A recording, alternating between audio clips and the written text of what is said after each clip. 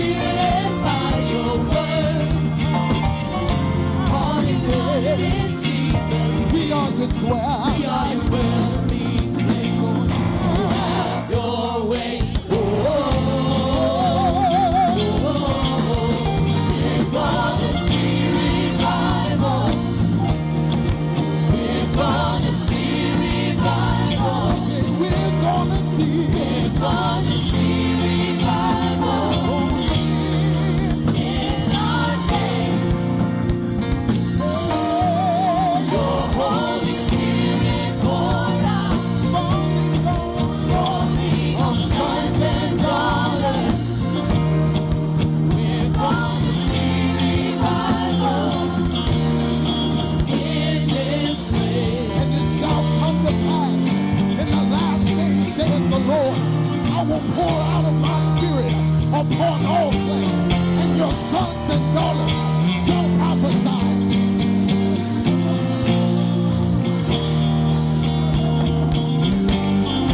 Open up the windows, open up the floodgates, pour out your spirit. Open up the windows, open up the floodgates, pour out your spirit.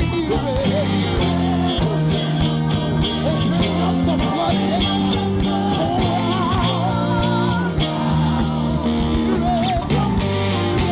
Open up the windows, open up the floodgates, pour out your spirit. Open up the windows, open up the floodgates, pour out your spirit. Open up the windows, open up the floodgates, pour out. I feel revival when I call. When I call your name. I feel breakthrough when I call. When I call your name. When I call your name. When I call your name. When I call your name. When I call your name. Don't worry when I call. When I call your name. There's no doubt when I call. When I call your name. Call your name. When I call your name. When I call your name. When I call your name. Set free, I'm set free when I call your name. I feel breakthrough when I call. When I call your name. When I call your name. When I call your name. When I call your name. When I call your name. Somebody praise him like this today. When I call your name. When I call your name. When I call your name.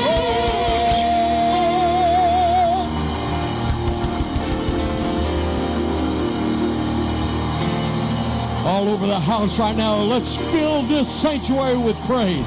Apostolic, let's flavor it with apostolic praise and worship. Let's take our liberty in the house of the Lord tonight. Come on, that's it. It's tongue-talking time at Landmark. Hallelujah. God, fill this house. God, anoint this people, this local church family. Lord, what we're here tonight, celebrate. What we're bringing into this sanctuary tonight, God bless it. God, lay your mantle upon it in the name. Oh, that's it. It feels good in the house. Oh, hallelujah, hallelujah. God, we praise you. God, we fill this house anointed, Lord. Thank you, Jesus.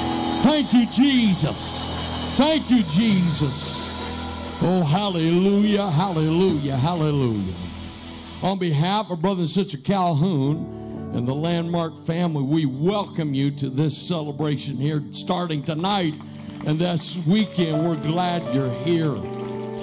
Amen. And those of us that aren't from the local church, we want to say to you, first of all, we're celebrating 19 years of pastoral ministry, great leadership. You don't get here under whatever this word means, janky leadership. This is an apostolic couple, and I want this local church to know. I'm sure you're aware, but it bears repeating.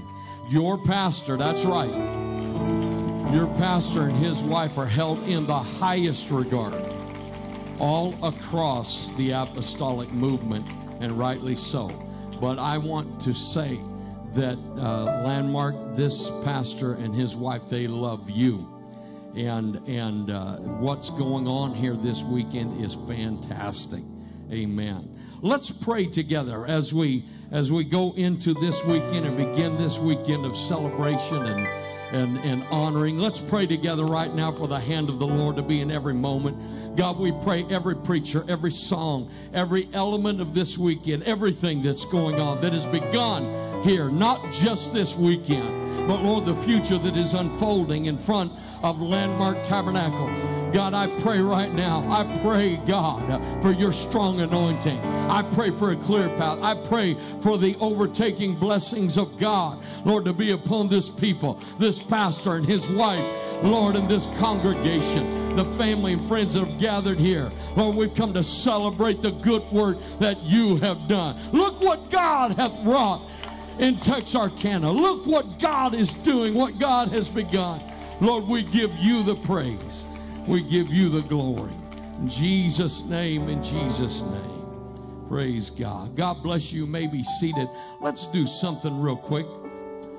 Those of you that are from the local church, you're from Landmark, would you please stand?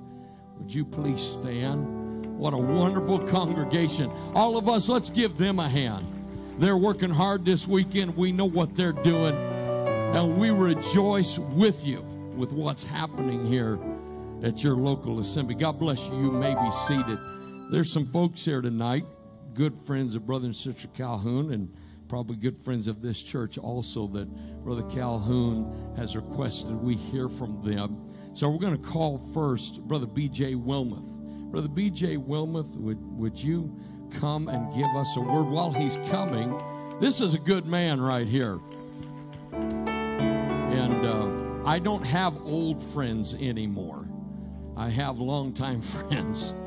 But anyway, we're glad that Brother Wilmoth is with us. And I met Brother Wilmoth when I was a second grader. And this is how I met Brother Wilmoth. I was playing, remember the church on Cherokee Lane, Brother Wilmoth? He was the youth pastor.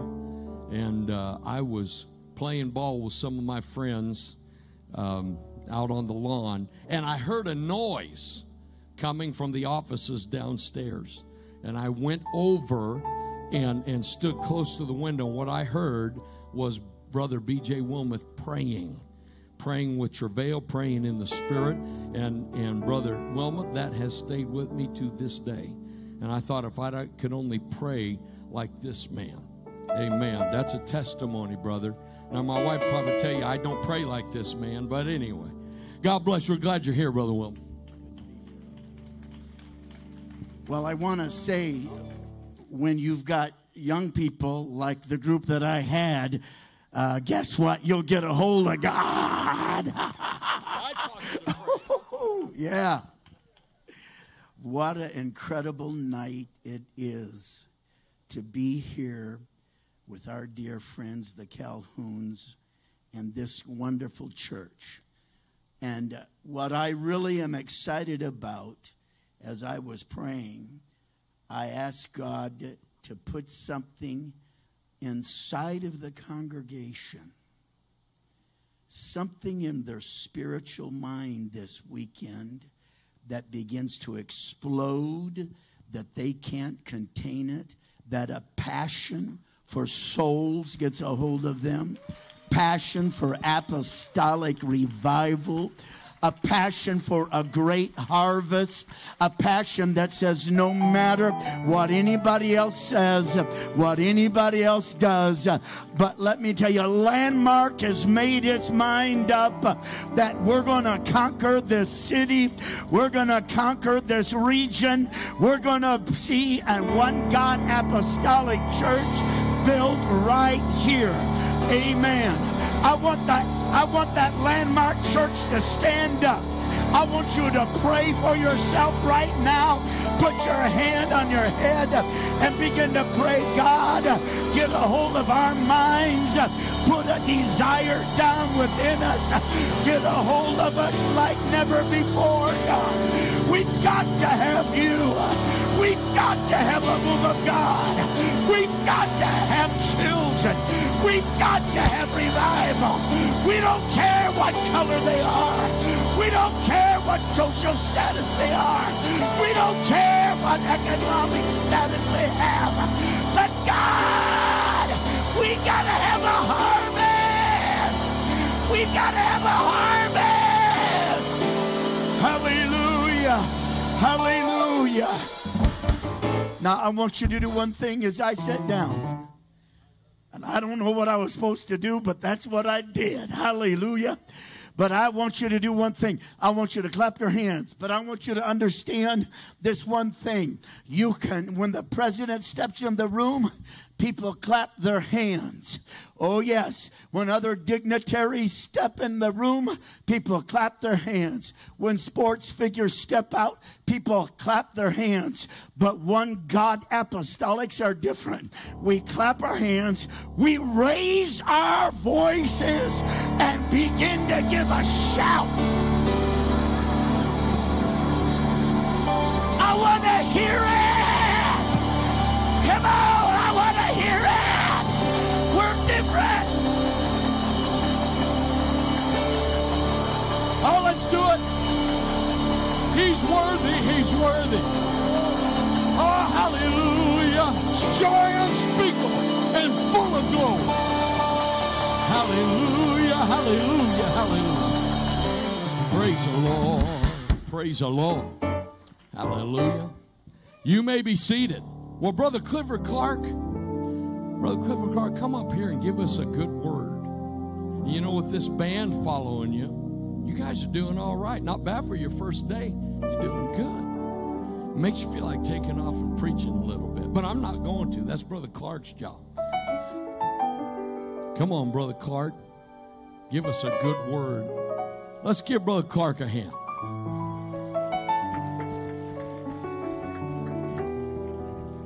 And everybody say, praise the Lord. Aren't you glad for the Holy Ghost tonight? Why don't we lift our hands and do it one more time? Let's give the Lord praise and worship tonight. Hallelujah, hallelujah, hallelujah, hallelujah. Thank you, Lord God. Thank you, Lord God. I want to say tonight that it has been our privilege, my wife and I and our church in Ontario, California, to have had the privilege to be friends with Brother and Sister Calhoun. They have been a blessing to us in our life and in our church that we pastor, and they've been a blessing to the apostolic ranks. Stepping in here tonight, I'm thankful for this great facility. This is my first time to see it, and I think that this is just tremendous what God has done. But once you get into the sanctuary, I'm also complimenting you on the anointing that is here. And I'm also complimenting you on the spirit of holiness that is here tonight. Everything looks good. It feels good.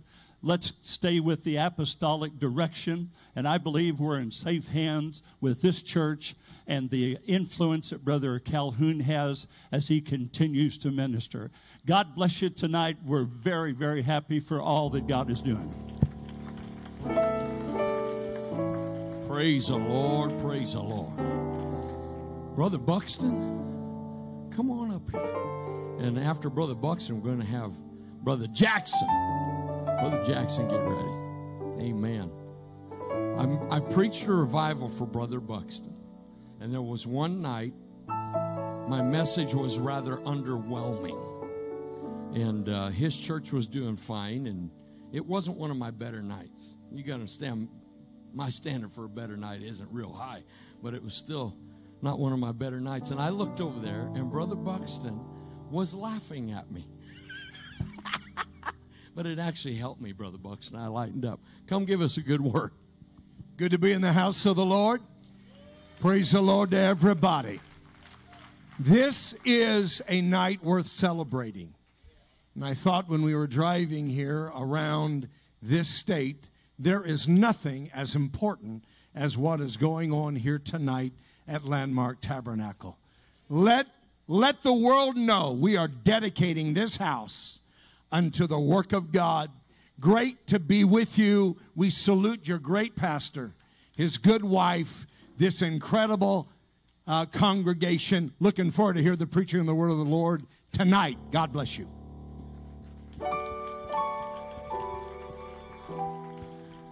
Brother Jackson, come on up here while he's coming. If you're a pastor, missionary, evangelist, full-time ministry here tonight, would you please stand here tonight? Let's welcome our ministry. We are really, really glad for all of you that have joined this service tonight. God bless you. Brother Jackson. Praise the Lord, everybody.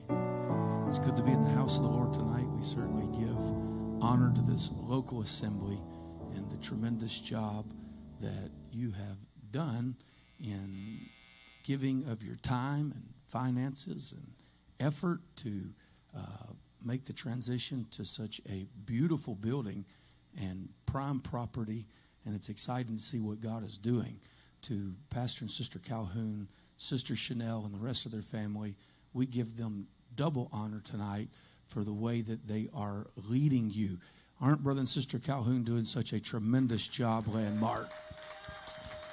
And you can tell that not by your applause, but just in pulling up in the parking lot and seeing ushers standing out in the cold and not frowning and griping, but smiling and directing, and then walking inside and being greeted by happy people, and then walking into the sanctuary and feeling the presence of the Lord. It really is a wonderful thing, and I'm excited about where you're at, but I'm really excited about what God's getting ready to do. God bless you tonight, and thank you for allowing us to be here.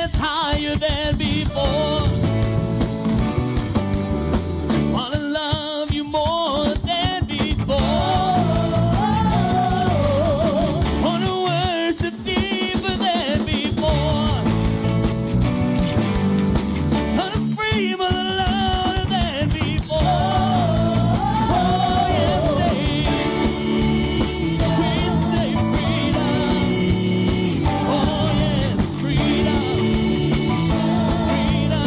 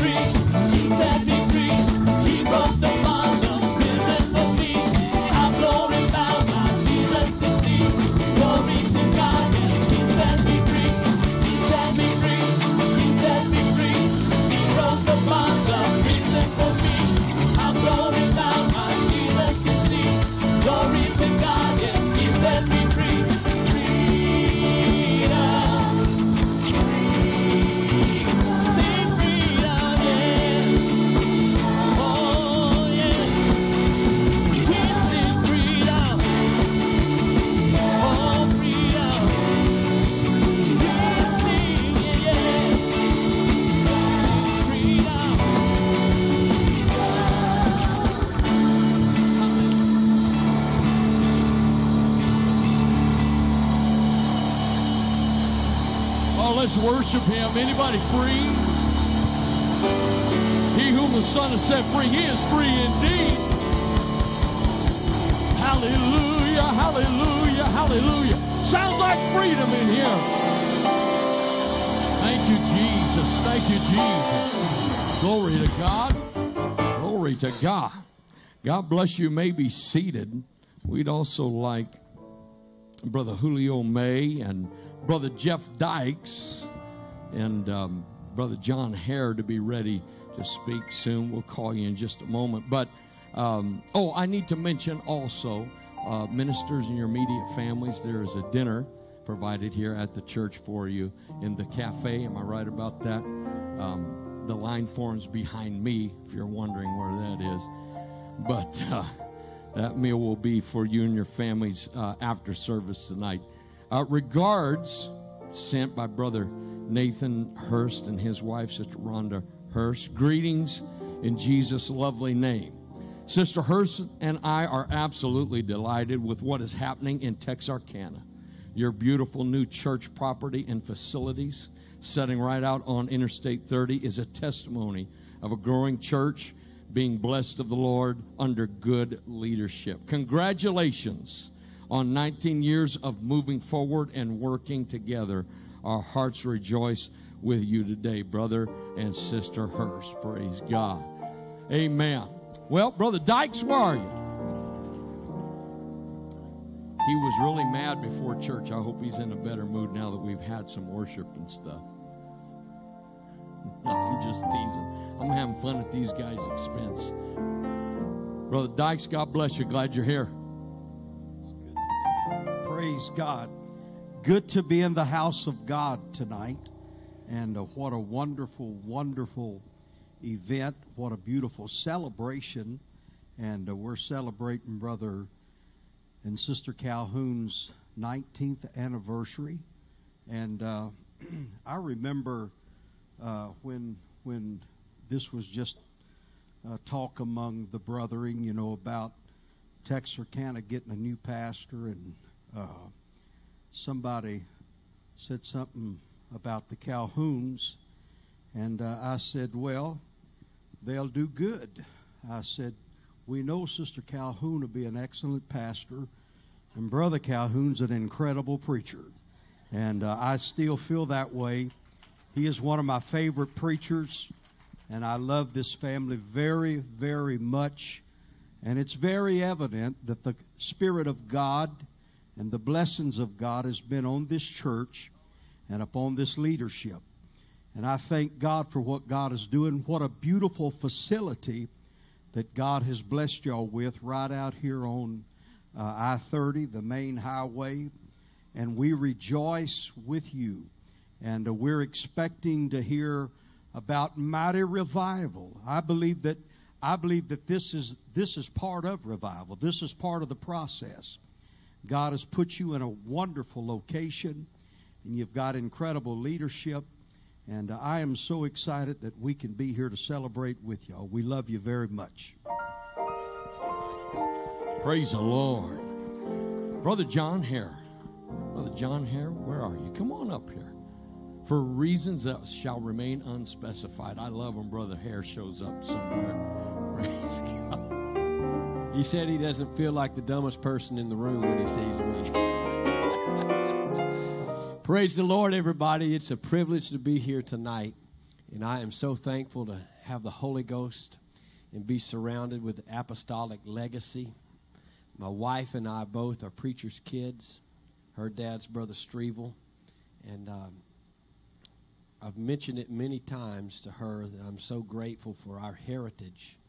I feel like we are the product of choices that our parents made in the 70s and the 80s on where they would expose us to different influences. Some of those heroes are here tonight. Brother Holmes, grown up all around him. When I was a very little boy, Brother Dykes was a great elder in our life. But I'm thankful for the choices that our parents made. And here we are now pastoring and associating with different ministries. And I can't think of a better influence to have on my children than Brother and Sister Calhoun and their family. And I love them. I esteem them highly. It's just a thrill to drive up, as Brother Jackson mentioned, and just see Landmark right on the interstate. Hallelujah. We're going places. We are going forward. And I'm looking forward to the ministry tonight. We're just going to rejoice. Somebody came here to rejoice. Hallelujah. Let's give the Lord praise tonight. Praise the Lord. Hermano May, aquí se siente la presencia de Dios. I better stop. I'll offend every Spanish-speaking person in this place. Start a fight. We're glad you're here, brother. Come give us a word. Gloria a Dios y Dios lo bendiga a todos. Amen. So honored to be here at Landmark Pentecostal. I remember I was here, it seemed like a couple of years ago or a year and a half ago, celebrating a milestone in Pastor Calhoun's life and graduation when he got his degree. And now, man, that other spot, and I saw this, I said, this is unbelievable. I feel like, and I hate to do this because I know I'm going to get myself in trouble with all my great friends that I have here. But I'm reminded of the Queen of Sheba. I don't want to say I almost said I feel like, but then. So I'm reminded of the Queen of Sheba, how she saw what Solomon had built. And she said, oh, my goodness, the half has not even been told. And I'm really am excited and grateful for what God is doing here. This is a testimony to all of the other churches in the area, especially those that are represented here, to see what God is opening up and allowing us to be able to influence.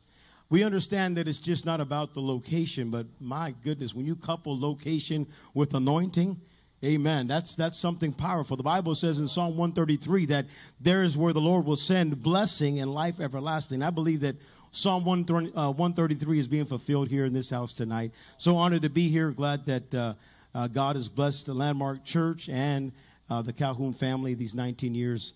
Love and appreciate these excellent Christians, and expecting a great word from God tonight. Dios lo bendiga ricamente. Vamos adelante en el nombre de Jesús. Amen. You want me to interpret that, brother? Hallelujah. Brother Calhoun wanted to mention, too, we're glad to have Brother Sora here tonight, Brother Townley. And there's other ministry here we will be hearing from also as the weekend unfolds. God bless. We're going to sing and worship the Lord together.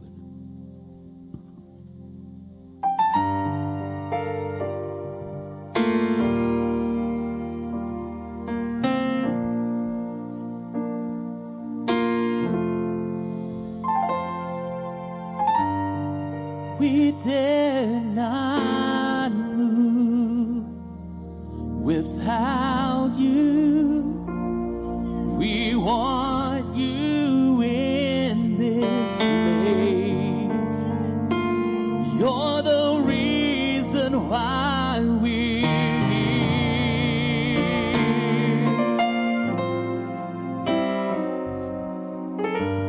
No one else will do. So touch us. We want to see your face. Let your Holy Spirit move among us. Oh God, 'cause when you're here, everything around us starts to change. So we lift up our hands to you, Father. We're in need of your presence as we call on your name, blessed Savior. Send your Spirit, come meet us.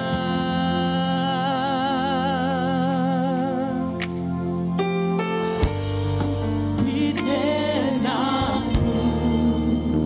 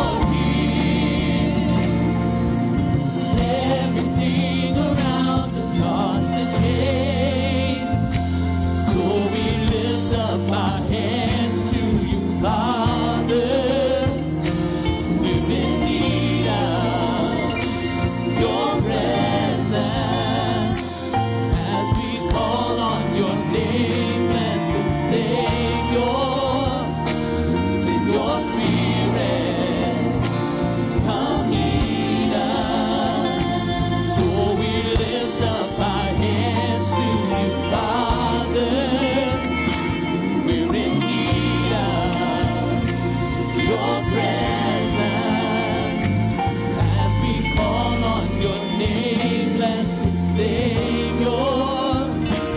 Send your Spirit, come meet us.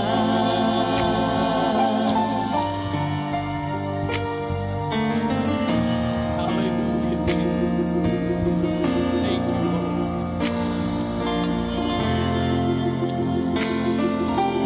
Meet us with your love. Meet us with your grace. Let the supernatural happen in this place. 'Cause when your glory falls, we will never be the same. So meet us, oh meet us. Meet us with your love. Meet us with your grace. Let the supernatural happen in this place. 'Cause when your glory falls, we will never be the same. So meet us, meet us. Meet us with your love. Meet us with your grace. Let the supernatural happen in this place. 'Cause when your glory falls, we will never be the same. So meet us, meet us. So we lift up our hands to you, Father.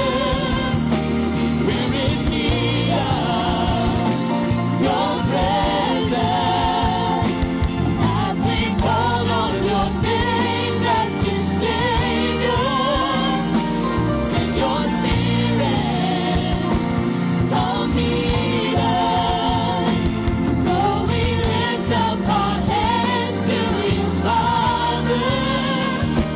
We're in need of your presence as we call on your name, blessed Savior. Send your Spirit, come meet us. Meet us with your love. Meet us with your grace. Let the supernatural happen in this place. 'Cause when your glory falls, we will never be the same. So meet us, meet us. Meet us with your love. Meet us with your grace. Let the supernatural happen in this place. 'Cause when your glory falls, we will never be the same. So meet us, meet us. Meet us with your love. Meet us with your grace. Let the supernatural happen in this place. 'Cause when your glory falls, we will never be the same. So meet us, meet us. So we lift up our hands to you, Father. We're in need of your presence as we call on your name, blessed Savior. Send your Spirit, come meet us. So we lift up our hands to you, Father. We're in need of your presence as we call on your name, blessed Savior. Send your Spirit, come meet us.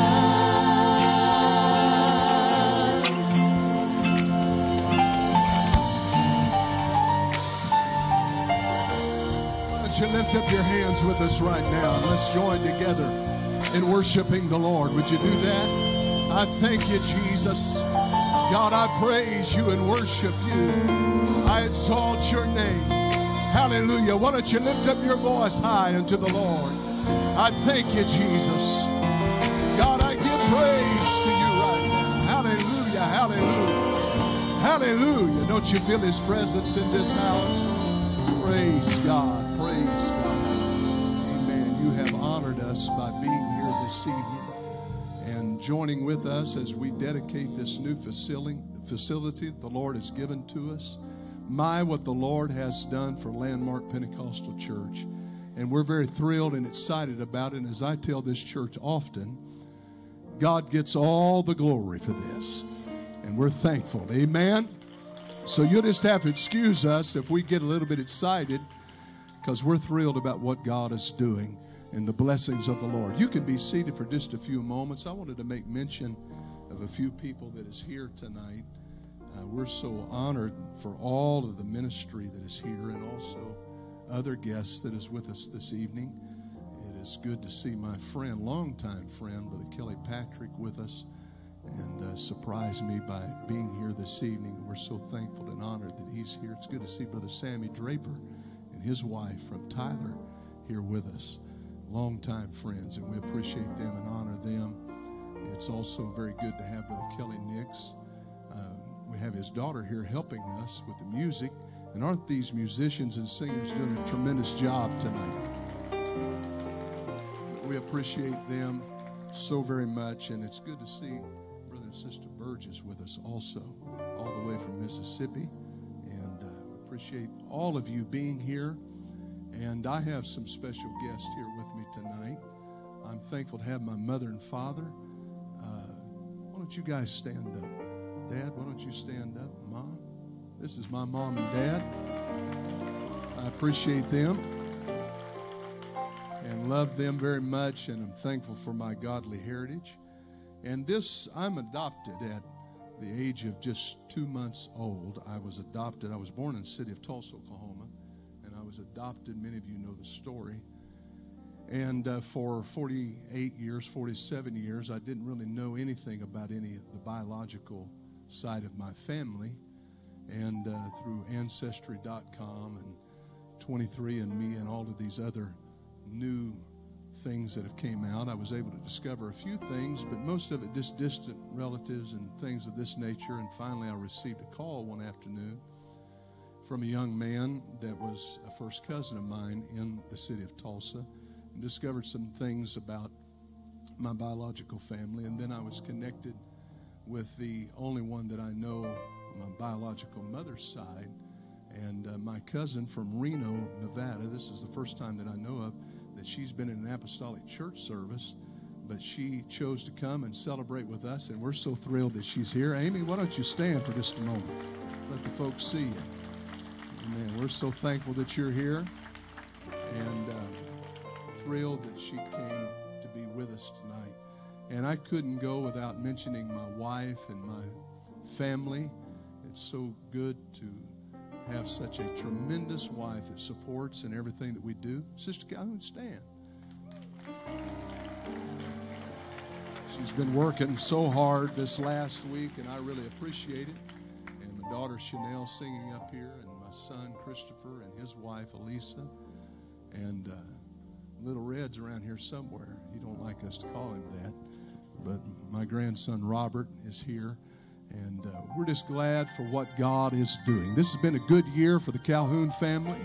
It's been a good year for this church family, and don't mind us as we celebrate a little bit here tonight. Is that okay? Praise the Lord. And I have told this church that the thing that we desire to do more than anything else is just to have good Holy Ghost church. Amen. And just have it old-fashioned apostolic style. And we want God to move, and we'd like to break. I don't know what all they did in this building before we got here, but we shout, we pray, we get behind the preaching of the Word of God. We love the Word of God. So would you stand with me? We're not going to delay this service any longer. We're going to bring the man of God, and I am so thankful. We're going to be hearing from Bishop Holmes tomorrow night. I'm so honored that he would agree to be here, and I think I saw Brother Bourne here. See, we're so thankful that he is here. Brother Adams, We're so thankful that the Adams family is here. Amen. God bless them. But it's good to have all of my friends here to celebrate with us. Many more that would like to be here. These are crazy times, but I'm thankful for all of you that see the importance of just pressing on and letting God have His way.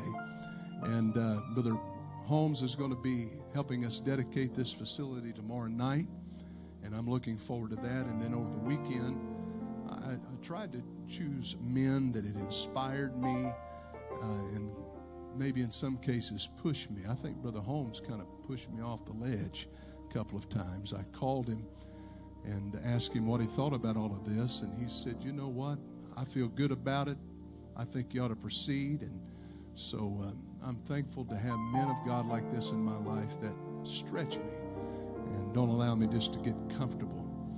Brother Mayo is going to be preaching on Sunday morning, and also Brother Marks, who's been an integral part of this church for many years, is going to be preaching Sunday night. But Brother Tuttle is one of the finest preachers of my generation to stand behind a pulpit, and I appreciate him consenting to be with us tonight at this august occasion. And I want him to come, take his liberty, preach whatever the Lord has placed upon his heart. How many is going to preach with the preacher? God bless you, Brother Tuttle. We're thankful that you're here.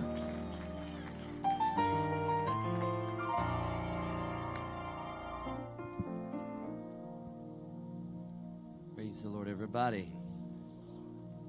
Praise the Lord, everybody else. And praise the Lord, everybody that just woke up. There, you confessed, because you actually said praise the Lord on that one. It's incredible.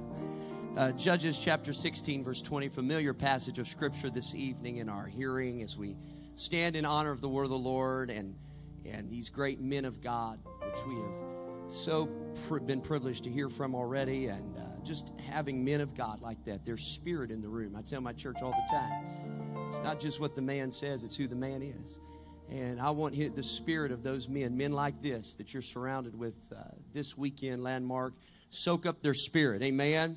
These truth-loving men. And I celebrate and commend you the hard work and the wonderful effort that you have made in acquiring this tremendous building. Much has been said and will be said, but let me just throw my tip in and say, wow, tremendous, tremendous, tremendous, beautiful. I'm glad to see. I believe the Apostolic Church deserves and should be. We should expect to be the largest church, not the largest church, the largest buildings in our city. I'm glad 6 other people agree with me. The rest of y'all, please don't come divider. I don't want you. I want people, come on, that believe that the Hey, I'll pack up and go home if you're happy with this. This is just where we begin on I-30. Going to be a long night. I said, this is just where we begin on I-30. This is just the fellowship hall for the next meeting. This is just the closet where we're going to be storing stuff in for what God has for us. Come on. Don't miss what's next. Couldn't help but sit there and wonder about how sorry you feel for the people that gave up on God last year. Gave up on God in 2020. They got the virus fear and gave up on God. And here they are. Isn't it amazing? Right before right after you give up. Ask old Judas. He walks out in John chapter 13. And he walked out for some money. John chapter 14. The next chapter. In my Father's house are many mansions. You want some gold, just wait one chapter. Let the page turn and you'll find. I wonder if I had somebody that the page has just turned and you walked into the building tonight. Come on, you contemplated 30 pieces of silver, but there's a mansion here tonight. There's hope here tonight. There's greater things than we could ever imagine. What a wonderful presence. Amen. I honor the Calhoun family, the ministry that will follow me, and we are just so blessed. I'm thankful to have my dear friend, Brother Juan Negron from Germany, where he pastors the American military along with the national church there and is doing a tremendous, tremendous job, and I'm thankful he is here with me as well.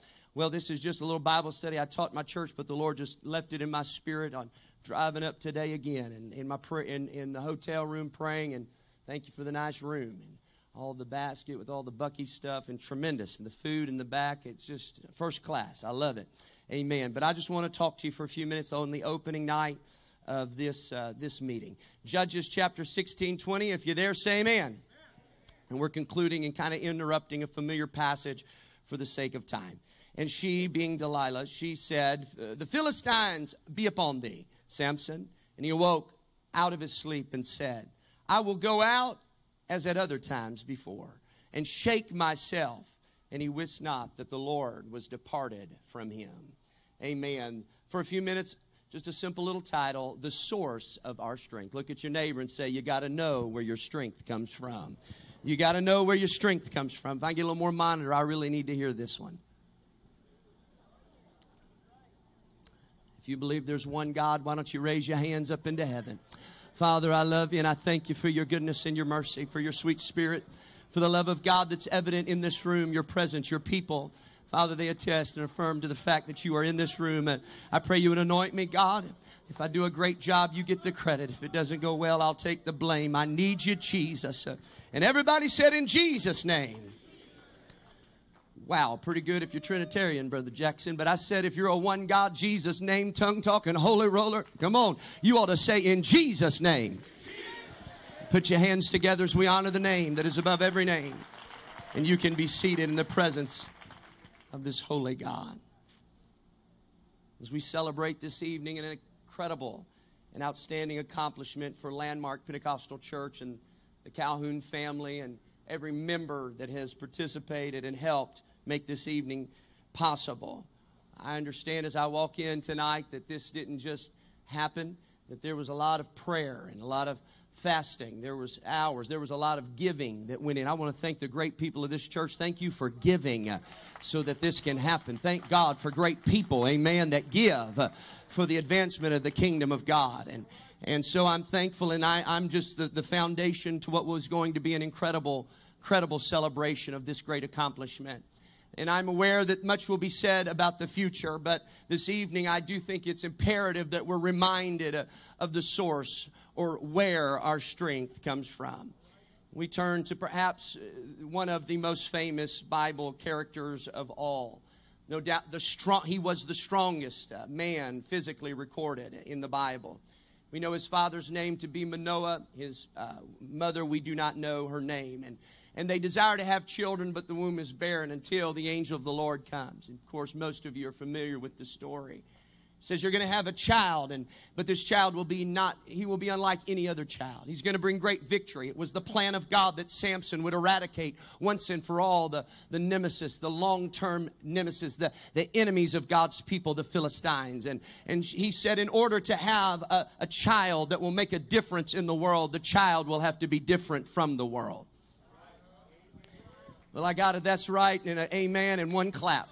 So maybe that, you know what that means? That means you just stay there until you get more than one clap and an amen. I said in order to make change in the world, the angel of the Lord said there's going to have to be a boy that's different from the world. I know we got a nice building, and I know we got a fancy sign, and I know we got a come on, but let's not forget that we're not going to change a world that we're like. I said we cannot be like them and change them, but there is a world, thousands of people that drive up and down this highway every day of their lives, and they're saying, I need something to change, and they're going to come into the house, and I believe they're going to find people that are different that can bring change into their lives. Hallelujah. So you, in order to birth it, will have to be different. Mama, you're going to have to not drink, and you're going to have to refrain from the unclean thing in order to birth what God has. Not only does the child have to be separate, the mother has to be separate. We have to commit ourselves to this vow. And so the Nazirite vow is placed upon Samson. In Numbers chapter 6, you can find it. He was not to drink alcohol. He was never to touch a dead body or a carcass of any dead thing. He was never to cut his hair. And so it is that Samson would bring tremendous victory. That was God's plan for his life, that he would bring great victory to the people of God. And he does. And he has this amazing strength. He kills a lion with his bare hands. 30 Philistines at one point. 1,000 with just the donkey's jawbone. And amazing victories. But there's one thing that stands out as I'm reading the story of Samson. All of his victories were done solo. Never once does he link up with somebody else and say, you know what, I'm just going to get together. He could have put together an army with that kind of talent, with that kind of strength, with that kind of position. He could have put together a whole lot of men, but he was spiritual. He was powerful. Man, he could do things by himself. He prayed and he fasted by himself, and he didn't have to go to church, and he didn't have to link up with anybody else. Come on, somebody. He failed to realize that no matter how strong he was, he needed someone else. He needed to link up with somebody else. I've got to remind, come on, Landmark Pentecostal Church, you're a powerful church. You're a dynamic church. You're a global reaching church. It's not just for you to hoard the... It's not for us to hoard the glory of God, but it's that out of this building there's preachers that go out, evangelists that are birthed out of this, missionaries that come out of this. Come on, we can be strong, but if we're solo by ourselves, we do not make it. We need each other. I said we need each other. We need each other. We've got to have each other. We've got to link up together.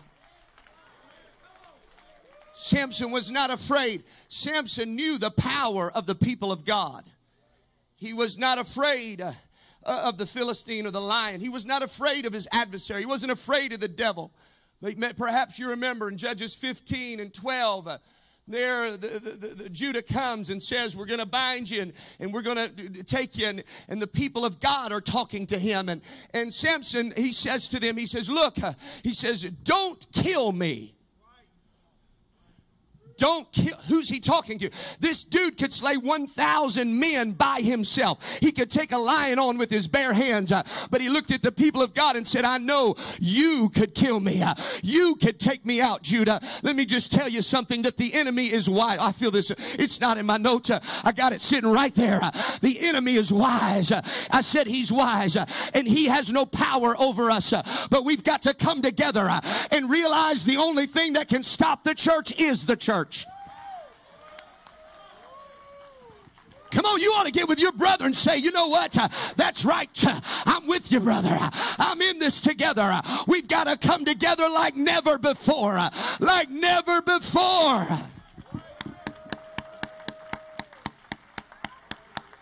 Hallelujah, hallelujah.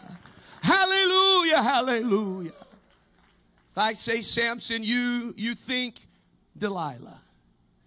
You think failure. And because his life as a whole, and compared to what it should have been, was a failure. All of it comes down to the person he was in relationship with. He was in relationship with the wrong individual. Who we link up with, and I think Brother Hare said it, who we link up with matters. I said who we are in relationship with matters. I thought y'all just wanted to have church. I said who we're in relationship with, it matters. He's linked up with seduction. The enemy of God's people had tried to attack. They had sent 1,000 men. The lions had come against him, but what 1,000 men could not accomplish, one woman. All the women ought to say amen. One spirit of seduction. Delilah, her name means feeble.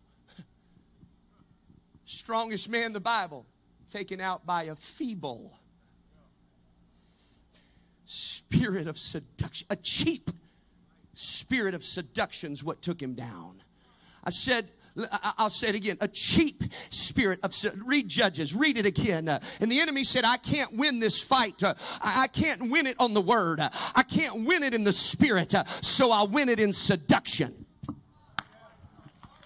I got to, come on, I know you guys expect to dance, but I got to preach what God gave to me. I've got to talk to 2022 in this church and let you know you got to guard yourself because the spirit of 2022 is the spirit of seduction. I said it's fighting against us. We have conquered. We have been victorious. We have come through trying times. The adversary has been defeated. But there is a spirit of seduction that's being released on the apostolic movement. I know it's dedication, but it's what I feel in my heart. And what we need are more things that kill our flesh, not seduce our flesh.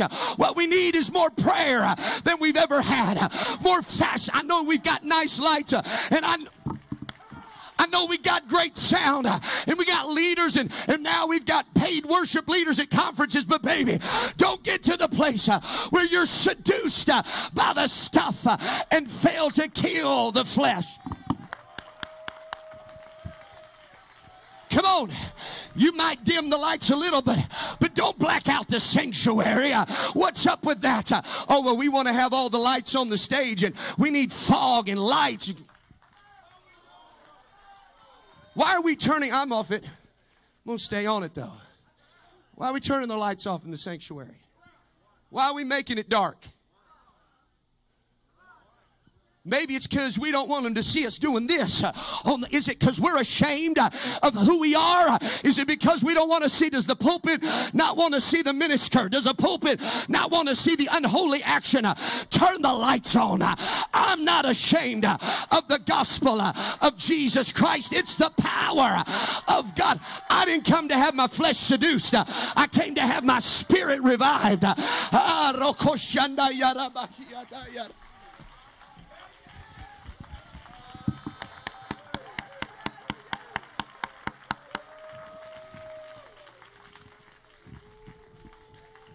If it can get Samson, it can get me.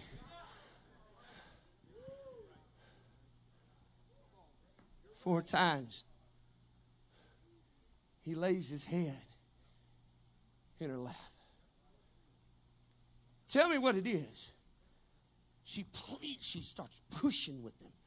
The Bible says she presses him. The spirit of seduction, it puts pressure on you. Conform to me. Give in to me. Be like everybody else. Well, all the other people are doing it. Well, the charismatic movement says that this is how you grow. They are not the source of our strength. They are not the source of our strength. The flesh is not the source of your strength. The quality of your music is not the source of our strength. The eloquence in the pulpit is not the source of our strength. Come on, I know you got a new ministry plan. That's not the source of what we're going to do. Oh, I feel the Holy Ghost. In the name of Jesus, I come against every spirit of flesh. I come against the spirit that would seduce the people of God into believing there's another way other than a prayer room before they get on a platform, other than fasting before they preach, other than worship that makes us look the fool to the world. Forgive us. We repent of it.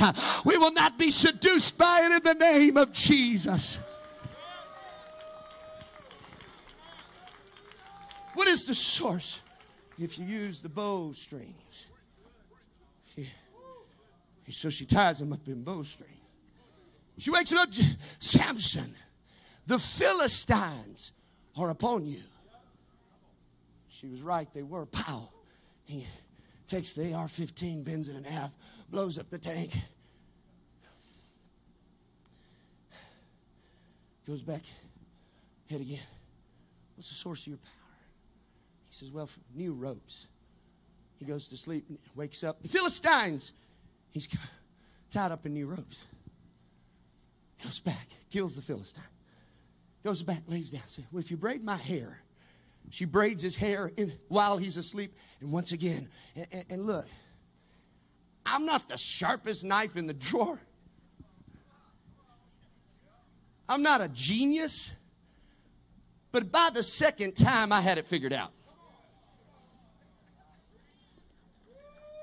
Come on, you know you were sitting in Sunday school looking at your teacher thinking, that dude's an idiot.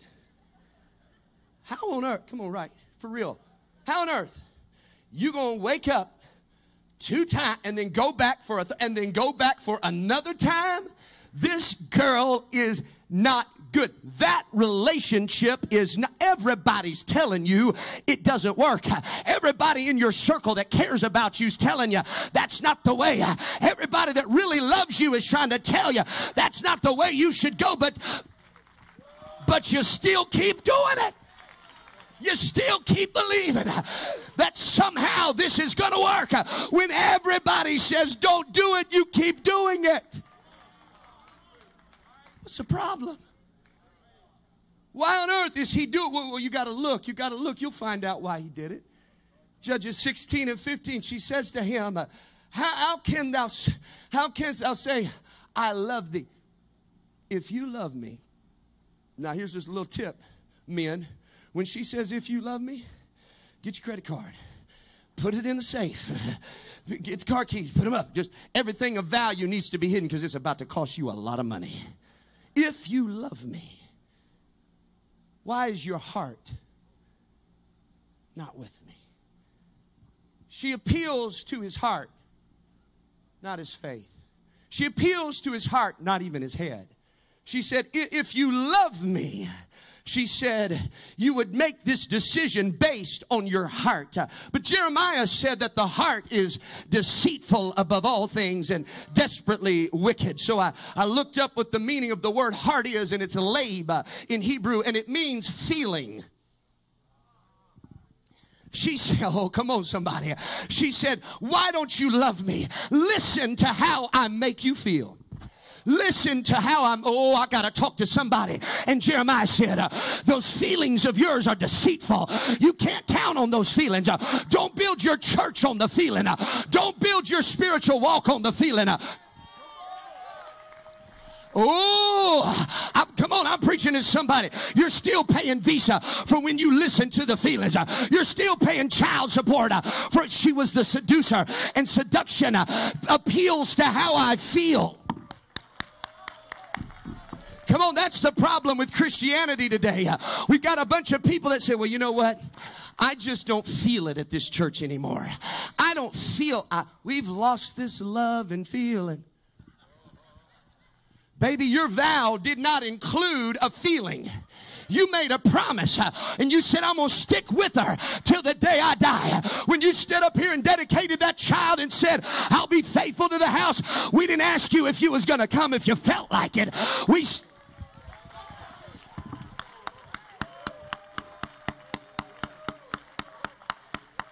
Come on.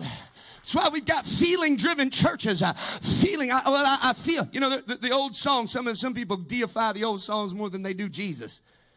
And most of them I like, but here's this song goes, I feel like traveling on. That's not a good song. Because I don't always feel like traveling on. There's days I don't feel like clapping my hands. There's days I don't feel like running the aisles.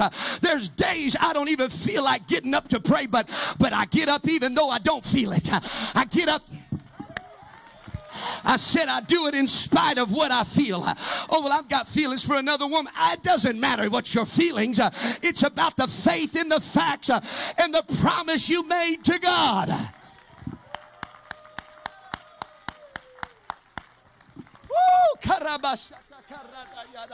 This is about a promise, landmark that you made to God. Come on, you made the promise to God. And Samson was destroyed because he listened to how she made him feel. Well, I don't feel like clapping my hands. I don't feel like shouting. Who cares? Who cares how you feel? Who cares how I feel? It's about what he's worthy of. Well, you know, it just doesn't feel like the old building yet. It'll take a little while till we get to feeling it in the new building. We just got to break. I know it doesn't feel like the old building, baby, because it ain't the old building. Well, we got to just break it in. Let's do that right now. We've been bumping up against tension this whole service. Y'all sitting there staring at us. Get up and break through. I know it feels tight, but you know what to do when you feel the shadow of death. It's just a shadow. You know what to do when you feel the fear of a roar. It's just a roar. It's not a reality. It's just a shadow. It's not death. It's just a feeling of fear. And so when I'm afraid and I'm bumping up against something, what I do, come on.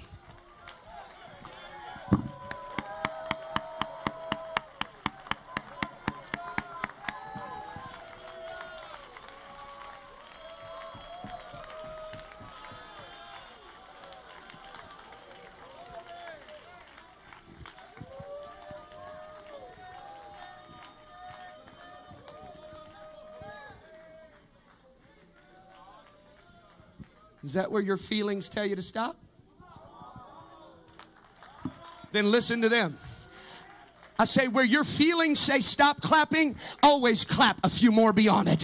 Where your feelings say stop jumping, jump up just to let them know you don't control me. You don't determine if I sit in my pew or if I stand up for ice. I will bless the Lord at all times. At all, his praise shall continually be in my. I'm just going to do it because the Bible says give thanks unto the Lord because he is good. You've got to put your hands together. Not because you feel anything, just because you know God is good. Listen to the facts of faith. The facts are we did it. The facts are you paid it off. The facts are you're paying the bills and you're in the new building. Somebody ought to give him praise on the facts, not the feeling.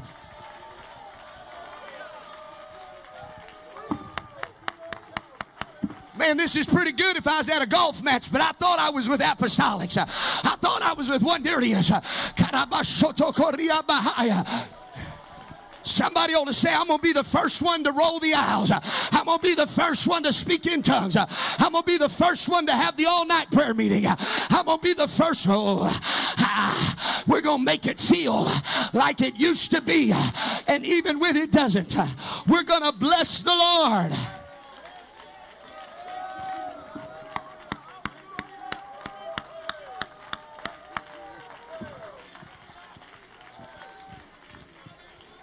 He seduces you with fear, holding you silent. Hell can do nothing. All it can make is sounds that induce a feeling. Roar! That's not a lion. It's just a roar. Shadow, and I'm afraid, but it's not death. It's just the shadow. He can't kill you or harm you. All it can do is make you afraid. And if you listen to the fear, you'll still be sitting in your house, wearing a mask to bed, ordering your groceries on. Come on, son, I don't care what you do, you can do it. But one thing you shouldn't do is be afraid.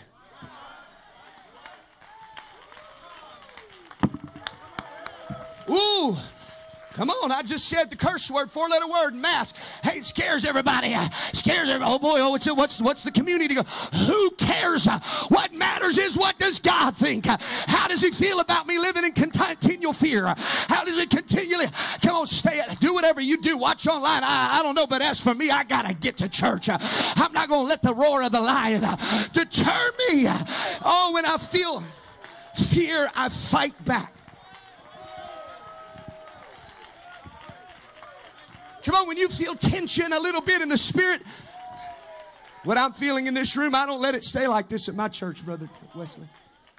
The other Sunday, we were having prayer in the sanctuary, and it felt like it does about right now. And I got up and I said, you know what, I'm just not going to preach today. Here's why. I got seed to sow, and we got to have fertile soil. And this atmosphere is not conducive to what God would speak into the hearts of men. How many of you been in this longer than 10 years? Look around you. 10 years. We know what to do. Stop waiting on me to bring revelatory truths about Little kid stories you believed all your life in order to get up on your feet. You know what to do.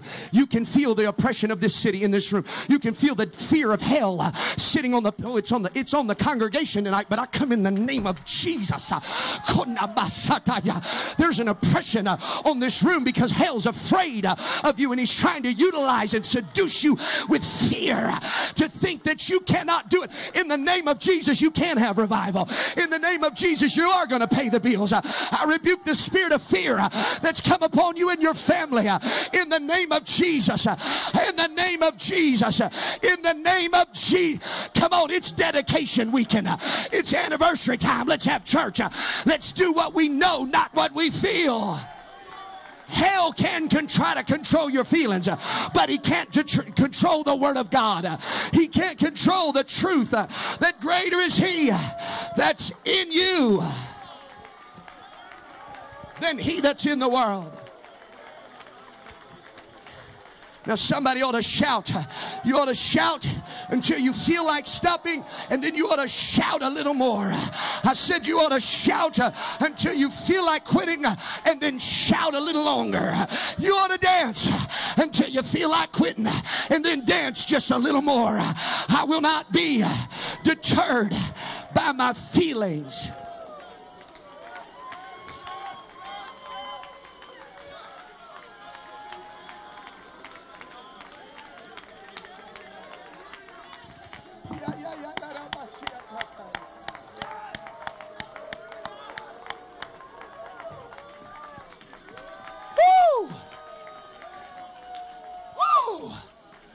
Somebody shout Jesus. I'll tell you why he lost his power.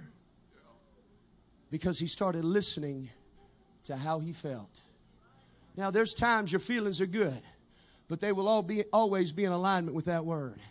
And when your feelings say be afraid, that's against the word. When your feelings say don't worship, you're tired, that's against the word. When your feelings say, you know what, it feels tight, and I'm worried about what all the visitors are going to think about me. That's not the word of God. That's your feelings, and they're wrong. You got to filter your feelings through the word of God. I said you got to filter that feel. I feel it in the Holy Ghost. I know you've been talking to her, and now you got feelings for this other person. But just because you're feeling it, it's not in alignment with the word of God. You got to stay to the promise that God has made and that you have made before the Lord.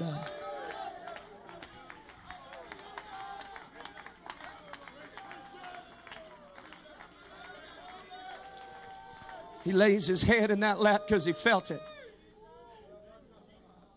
She starts cutting the hair. Actually, she brought a dude in to do it. She shakes him and says, wake up, they're on you again. The Bible says he got up. I can't find how old he is, between 20 and 30. They so say 25 years of long hair.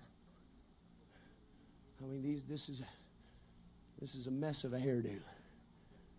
This dude, I mean, they didn't have Suave, they didn't have all these fancy hair products. He stunk. You're going to be a little different. You're going to be a little different. And 25 years of hair is off his head. The Bible doesn't say it, but there's absolutely no way he did not know that. Come on, dudes, you at the barber, and you're like, give me a number 4, and she hits you with the number 1. You don't have to look in the mirror. You're like, what'd you do? What number is that? Well, that's a number 1. I said number 4. Oh, I'm so look, I'm in the Lord's army, but it don't require a number 1.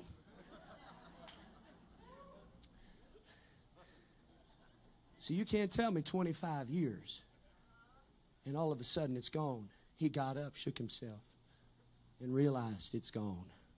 My hair is gone. But watch what he says. I'll go out, and I'll do it like I did it before. He lost the power because he listened to his feelings, and he got high on past success. Well, we did it before. We'll just do it again. You know what? We'll just do it like we've always done it. I'll go out and I know how to do it. I know what to do. And he doesn't pray. He doesn't ask God. He doesn't fast. He doesn't consult with his maker. I've got to ask you this. Is there anything in your life that you're doing that you don't pray about? Is there any place in your life that you've gotten to the place where you no longer, I know we're in the nice building now and we got the cool lights on the side of the building and the fancy stage and the cordless mic and more screens, come on, than you could ever count. But baby, there's never a day in our lives where it doesn't need to be birthed and bathed in the prayer room with. I know you had some great victories in your past. I know you sold peanut brittle or whatever you did. But let me just remind you, the old timers had it wrong when I feel like traveling. But they had it right when they said, I need thee. Oh, I need thee. Every hour I need thee.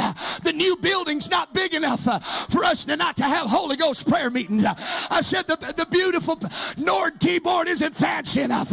In order for us to not have apostolic crazy worship, it's still going to take what it took. But oh, don't get to the place where we're so good that we no longer. We don't need holiness. We don't need truth. We've got it all figured out.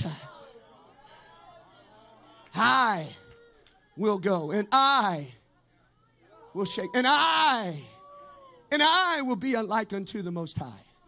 And I will set my throne there next to him. I will establish myself over the stars. I will set myself upon the counter. I. The minute you think I can do it without God, you're in the lap of Delilah, and we're at the end. No matter how big and beautiful our buildings get, let's not forget, it's not because of I.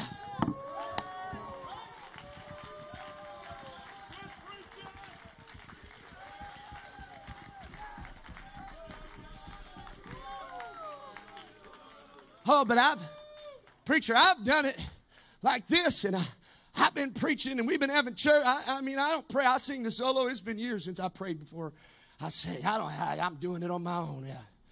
You start thinking you're like Samson. Couldn't drink wine. Couldn't touch dead things. Couldn't cut his hair. But he's at a wedding 7 days. And all indications would say he drank. He sees a lion, kills it, and goes back. Touches a carcass. He drank and didn't lose his power. He touched the dead thing, didn't lose his power. Whew. So now by just deduction and math, we would say, well, if it's not in the wine and it's not in the carcass, then it must just be in my hair. That's I've always wondered why God didn't slay him when he touched the dead animal. Why God didn't slay him when he was drinking. I'll tell you why, because God's merciful. I said God's merciful.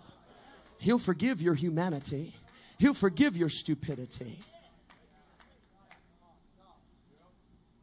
Touches. He got to the place so filled with pride, ladies and gentlemen and dear friends. He said, I don't have my hair. I don't have God, but I'll go. And he didn't even know the glory of the Lord had left him.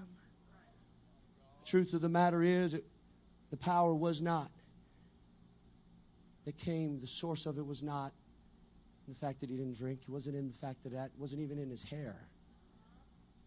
But let's go down just a few verses before the accomplishments in Judges 14 and 19. And the Bible says, and the Spirit of the Lord came upon him, and he went down to Ashkelon and slew 30 men of them.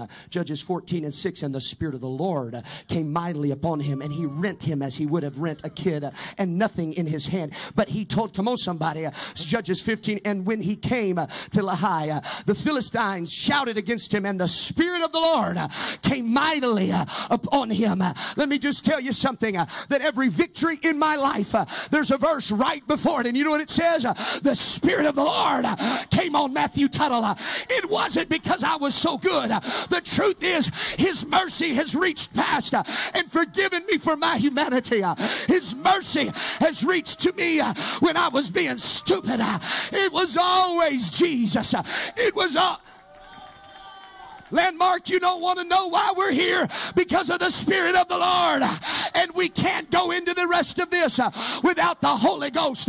We can't go into the next chapter without speaking in tongues and running in the aisles.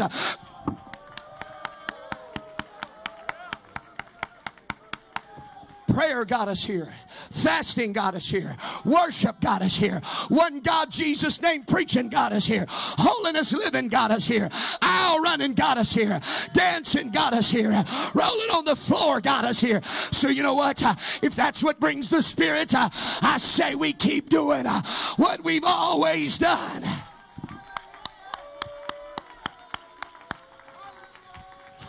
What if he would have looked at Delilah? Where does your strength come from?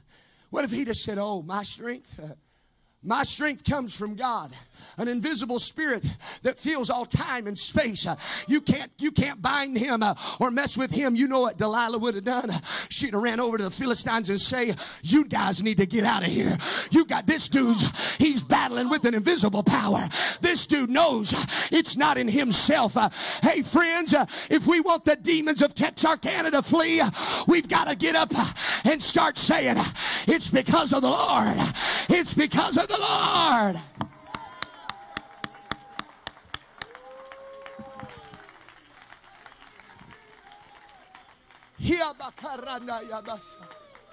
I'm almost there.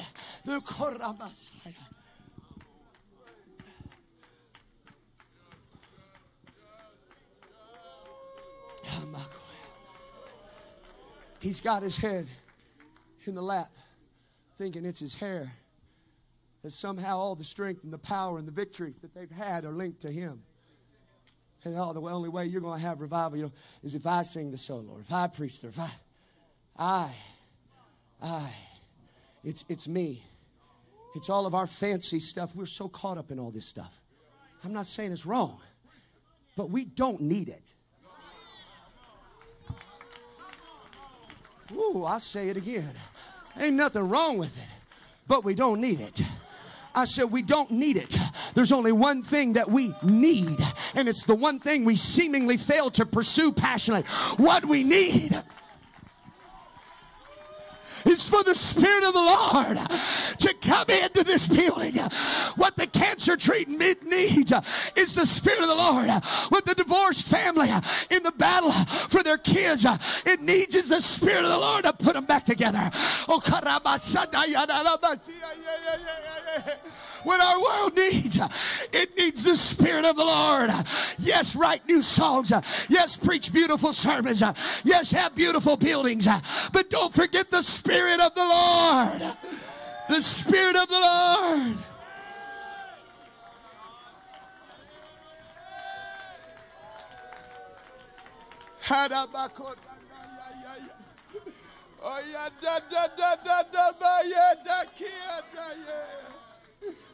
Woo! There's no sermon I can preach that I don't need the Holy Ghost. There's no church service I want to have and realize God is not even near us. His mercy will reach and forgive your humanity. His mercy reaches down and it'll forgive your stupidity. But I've found the end. It's your pride. It's the one place His mercy can't get.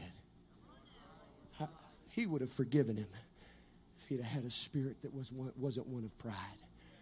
Somehow it concerns me a little bit. Man, I've got a beautiful building. God's been good. But I don't ever want my beautiful car and beautiful building. Now, I like my beautiful car and my beautiful building. I'm not saying I want it to be taken, but if I've got to pick, I don't ever want to get out in my parking spot in my nice suit and think, I got this. I don't want my praise team to practice right up until church starting time, because we can just switch the octaves and hit them with that, and poof, we got them on. I don't.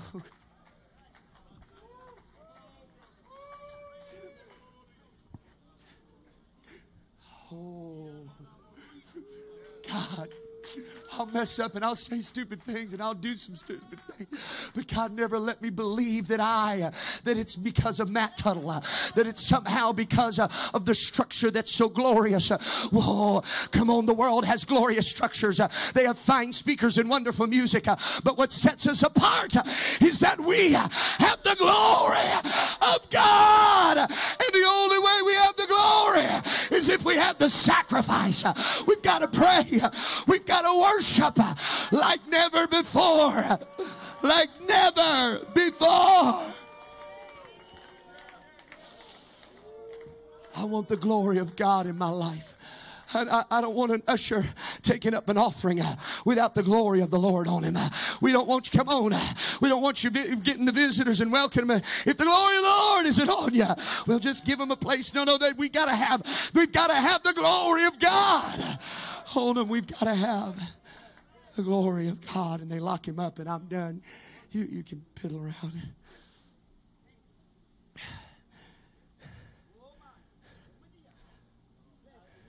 He felt his hair come. But you know what he didn't do? He didn't go right to it. The Bible says he felt his hair. He said, God, can I do it? Again, the hair wasn't it. It was the God, can I do it? Son, if you'd have just asked that a few years ago, you'd have your eyes, you'd have your strength. Not only would you have had those things, the people of God would have been set free, and your city would have been transformed. The drug addict would have been free. The prostitute would have been healed. The man is searching when money would have found hope. But because you got to thinking that somehow it was you, not only did you lose your sight, the world lost its witness. Oh God, don't take your presence from me. Don't let the pride of our generation sweep into this church. Keep us humble before you to acknowledge where the source of our strength comes from. It comes from you. And now he said, I'm not going to do this one solo. He said, I'm not going to do this one by myself. He's an older man now that's learned it's not about him.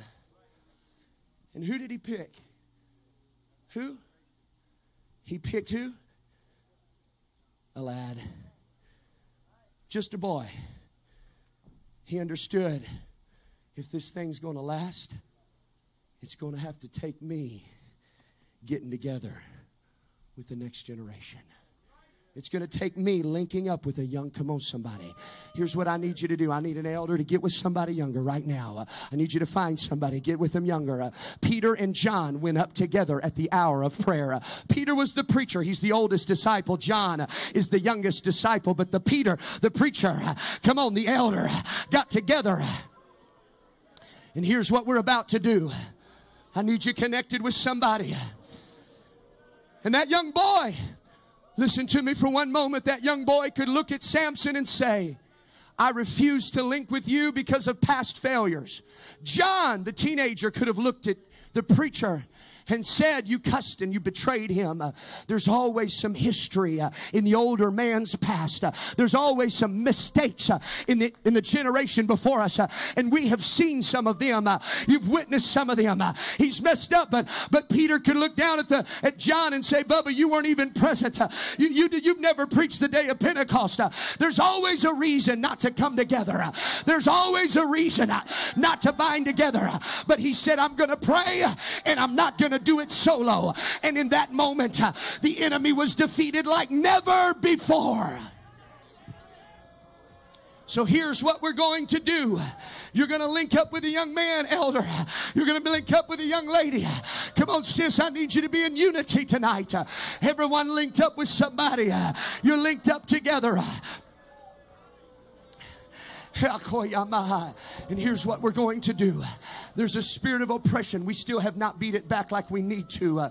There's something weighing down right now. Come on, and we're here visiting from other cities, other states, and we've come to push back darkness in Texarkana.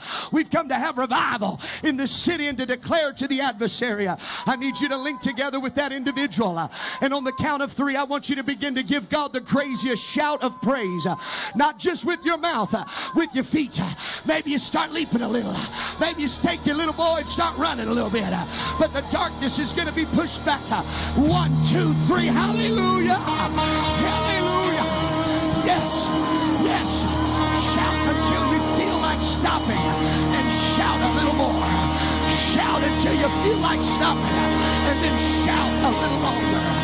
Praise until you feel like stopping. Then praise a little more. We're going to push back the spirits of death and suicide. We're going to push back the darkness. We're going to push back the shame. We're going to push back the afflictions of the mind and mental illness. We're going to push back insecurity and fear. We're going to push back the division of our culture. We're going to push back the division of our nation. And we're going to say, Jesus, Jesus, Jesus, Jesus.